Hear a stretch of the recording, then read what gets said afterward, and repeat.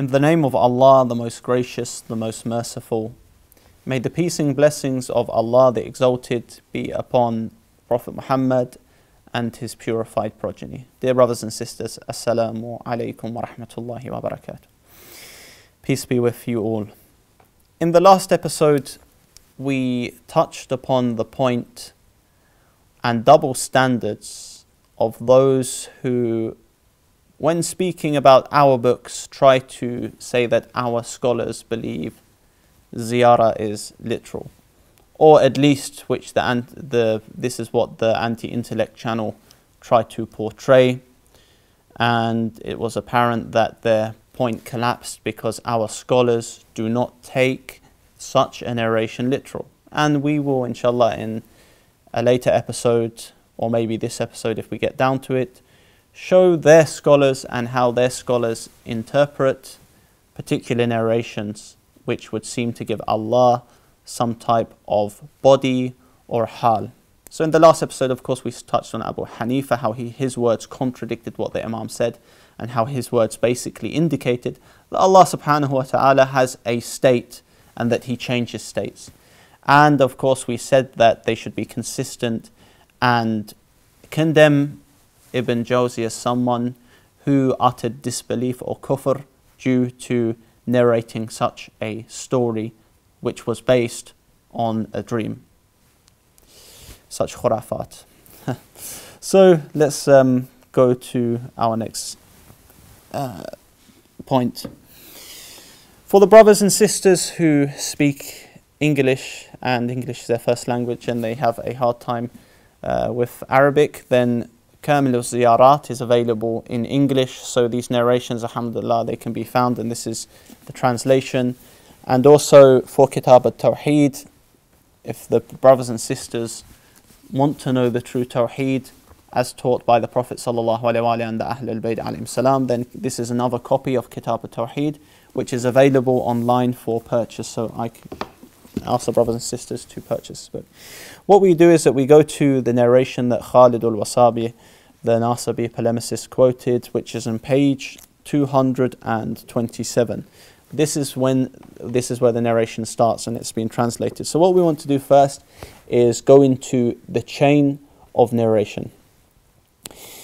Now the grading of this hadith from the Rijali traditional perspective would be classed as da'if. It would be classed as something that is weak, and this is due to two of the narrators, which is Ma'na bin Hajjaj and Yunus, who are both majhul. They are both unknown in the books of Rijal, so we cannot verify the veracity of their personalities and when we look at the chain.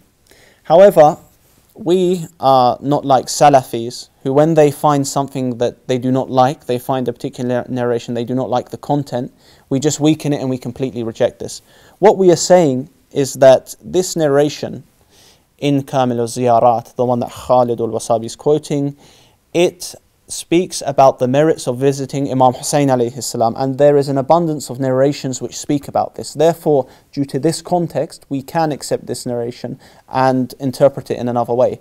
But what these Salafiyah, they fail to realize is that we do not build solid aqidah based upon these narrations, because it is not at the level of mutawatir or sahih, or the authenticity. It's not at that level from the Rijali standards. Therefore, solid aqidah cannot, our theology cannot be built on such a narration. If they try to use that argument against us, we do not even need to accept this narration. But because we are not like Salafis that find something they don't like and they just reject it, we will accept it and we will say how our scholars explained such a narration.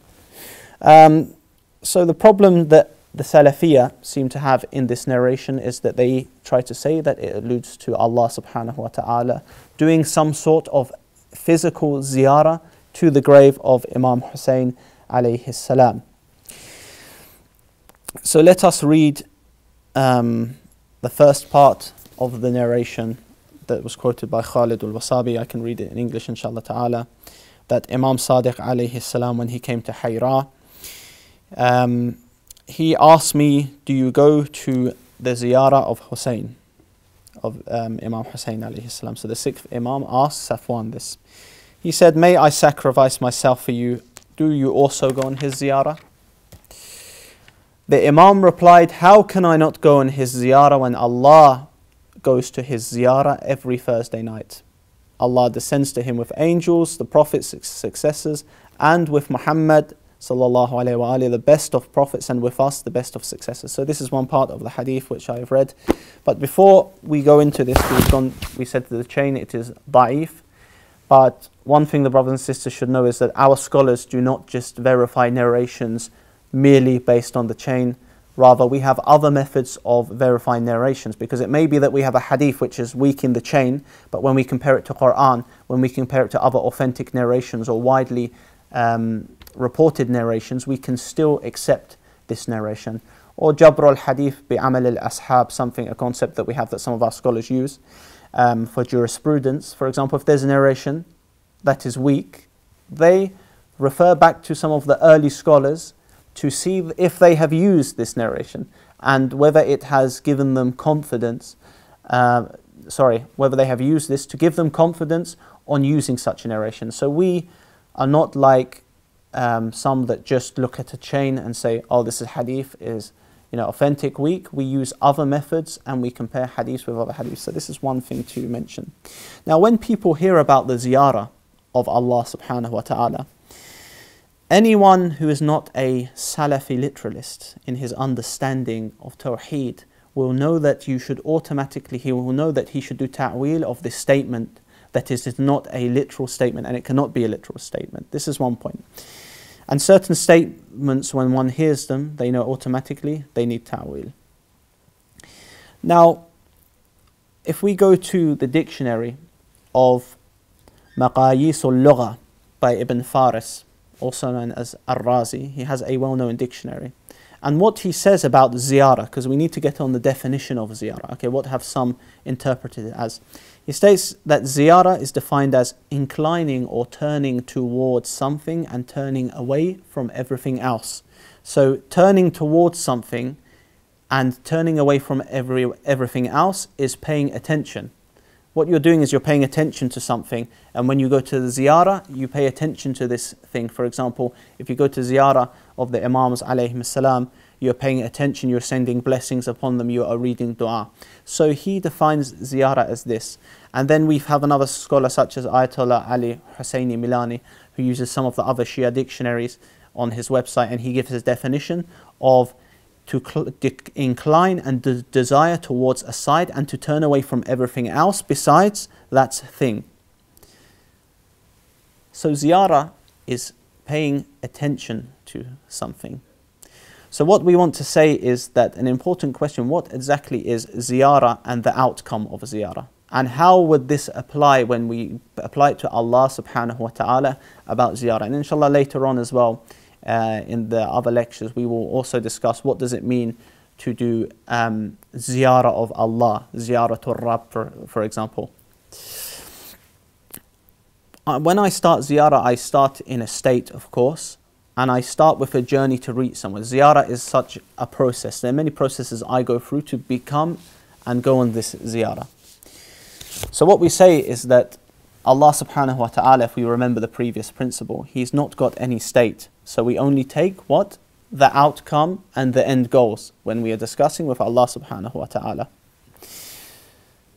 When I go on ziyarah, I invoke blessings on a particular place, and I ask Allah subhanahu wa ta'ala to bless this person or send a rahmah on them if they were a pious person. And when I make ziyarah to a normal person, just a visitation, I pay attention towards him. So this is what the meaning of ziyarah is. So how would Allah subhanahu wa ta'ala, the question that arises is, how would Allah give attention to Imam Hussain alayhi salam? We said the outcome of ziyarah is attention. So what would this mean, Allah giving His attention towards the grave of Imam Hussain alayhi salam and his holy shrine?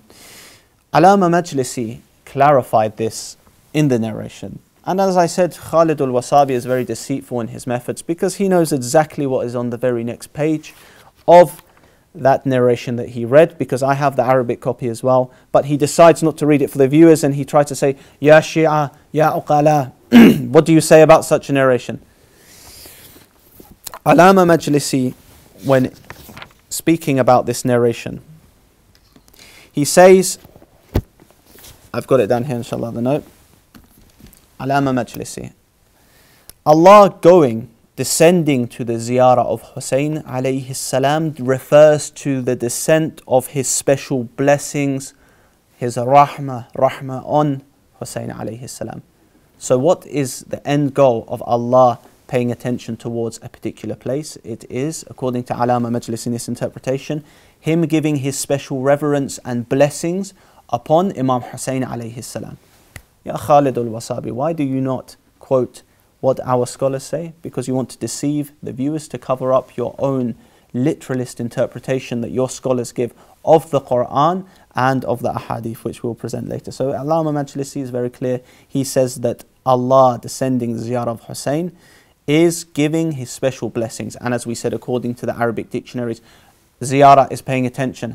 Does Allah pay attention like us? No. This would be that Allah hires the maqam, the status of Imam Hussain, and sends blessings on it. We will also look what another scholar says, Allama Amini, with regards to this narration, and see how he interprets such a thing. Because remember, the Anti-Intellect channel, they wanted to portray that our scholars take this literal. So we show some early scholars who comment on this. So Allama Amini, he comments on this hadith, and he says that performance of the Ziyarah of Hussain by the Lord either refers to Allah directing his special providence on Hussain by descending his continuous blessings on Hussain, his continuous and exuberant blessings on Hussain. So he has the same view of Allama Majlisi on this matter. And then he gives a second view.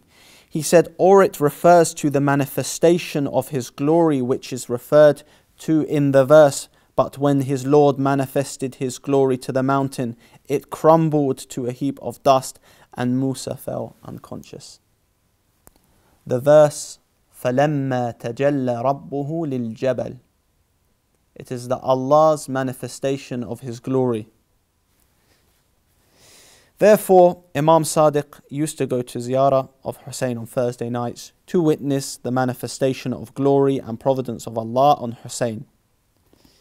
So very clearly, we have two views, both stated by Allama Majlisi and Allama Amini, that yes, one of the views is that it is Allah subhanahu wa ta'ala from this Ziyarah, not literally descending down, which only a Salafi literalist would interpret due to his own narrations and understanding of Allah. Rather, it is the rahmah, the blessings that is sent on Imam Hussain alayhi salam. And again, we reiterate the point that the Arabic dictionaries, some of them that we have, and our scholars define this type of ziyarah as giving special attention.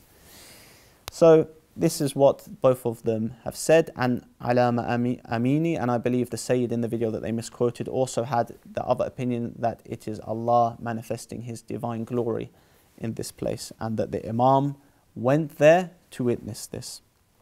So now that we have got this out the way and we have explained this, a point I mentioned also is that we don't care and we're not interested in how the Salafiyah want to interpret our narrations, because they are throwing stones when they live in a glass house, and we will discuss what their scholars say literal to see what, and we won't take any words out of context, we'll quote exactly what they say.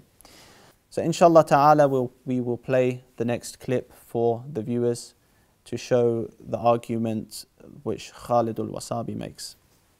Allah يزوره كل ليلة جمعة يهبط الله ينزل يهبط مع الملائكة إليه والأنبياء والأوصياء يهبط مع الملائكة الله ينزل إلى الأرض إلى كربلاء حسبنا الله ينزل الله من فوق عرشه إلى كربلاء كل ليلة جمعة. يا أيها الشيعة، يا أيها العقلاء، هذه الرواية ماذا تقولون فيها؟ Dear viewers, welcome back. Thank you for watching the clip and staying with us. So the next part of the hadith, which he tries to create a doubt about, is, and he knows obviously what, as I said, the footnote, what it says on the page, he's playing dumb to the viewers, is يَهْبِتُ مَعَ الْمَلَائِكَةِ إِلَيْهِ. So this part, this verb يَهْبِتُ, he uses this to show that Allah subhanahu wa ta'ala literally descends.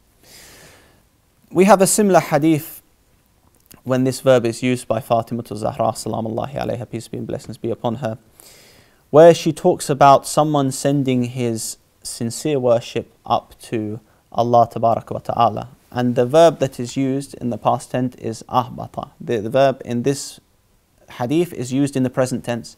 And the context which it is used is that if someone sends up his pure worship to Allah subhanahu wa ta'ala, ahbata Allahu ilayhi, it says that Allah sends down to him something that is beneficial for his state. So when we look at this, we clearly see that this verb has been used before with the context of Allah sending blessings on someone. So this is one point to note down, and let's see what the meaning of yahbitu is. Now we do not interpret this literal as Allah subhanahu wa ta'ala coming down with the angels, because there's another verse in the Holy Quran, and we use a comparison between this verse and the hadith which would seem to give Allah a hal that he will come. So we have another verse in chapter 89 verse 22, وَجَاءَ رَبُّكَ وَالْمَلَكُ صَفًّا صَفًّا. It says in this verse in the Holy Quran that Allah, he comes with the angels in ranks, for example. Some translate it in ranks, in rows. So in this verse, what we ask is that does Allah subhanahu wa ta'ala literally come with the angels on the Day of Judgment? Yeah, of course for some. And especially the brothers sitting here, they know this as well. For some, such as the Salafiyah, and for many actually of the people who refer to themselves as Ahlul Sunnah, of course Allah subhanahu wa ta'ala, Allah the Exalted, on the Day of Judgment will be seen, and there will be a literal meeting with Allah. This is what they believe. They believe they will literally meet their Lord, whereas Ahlul Bayt and the Prophet, peace be upon them all, defined this in another way. So when it says yahbitu, Allah, he comes with the angels, and in this verse when it says the Lord comes with the angel in your Lord will come with the angels in rank, does it mean Allah subhanahu wa ta'ala in this verse will literally come in rank with the angels? No, this verse shows it doesn't mean Allah will come literally. It means the angels will come, and Allah, his rahmah will come, or his command will come. And there are other ways that some have interpreted this, but they don't take it literally, unlike Salafi literalists would. So as I say, rahmah is one of them, and signs of appearance is another way to interpret this verse, and glory of Allah. These are the main things that some of the mufassirin interpret this as. So when we say that Allah comes with the angels, we'll read the part as well for the viewers. Just like we would say in this verse of the Holy Quran, Allah subhanahu wa ta'ala does not literally come with the angels. We can also apply this in the same hadith. There's no problem of doing that. So every first day now Allah descends to him with the angels, the prophets, his successors, and Muhammad, the best of the prophets, and with us, the best of successors. So clearly here, what we say is that, again, it would be blessings. Allah doing ziyarah is turning his attention towards Hussain alayhi salam, raising his maqam, sending rahmah, and Allah coming with the angels is that he is giving his rahmah. This hubut is with sending the rahmah with the angels, and these kinds of things. This is how we would interpret such a statement when we put it against the Holy Quran.